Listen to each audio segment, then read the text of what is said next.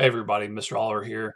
I just wanted to film a short message to all of you guys to express my thanks and also to wish you good luck on your upcoming AP exams.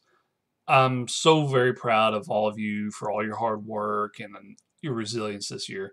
I often wonder about how young people of your generation um,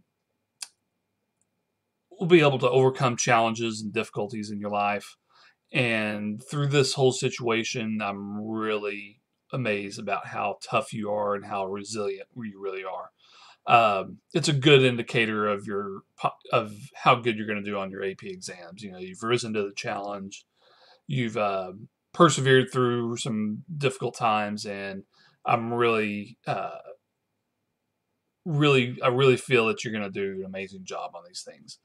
Um, So what I want to do is just wish you good luck. You know, go out and crush those exams. You're going to get all the scores that you want, and leave you with a little bit of advice. You know, before you go into this week. First thing, what I want to do is say that you need to make sure you print out the documents that I've attached to the weekly email. Go through the little checklists. Make sure you take care of all that stuff. Second thing is make sure you're logging into your tests at least 30 minutes before the actual exam time. So if your test is at 11 o'clock, make sure you log in at least by 10:30. You know, give yourself plenty of time to relax. And then probably the last bit of advice, and probably the best piece of advice I can give you, is get a good night's sleep the night before you take your test. Don't stay up all night. Don't pull an all-nighter.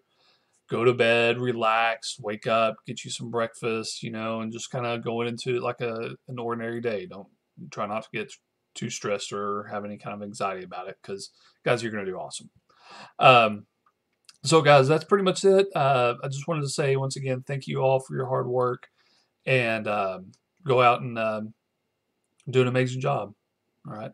So, that's pretty much it. Thanks a lot. Bye bye.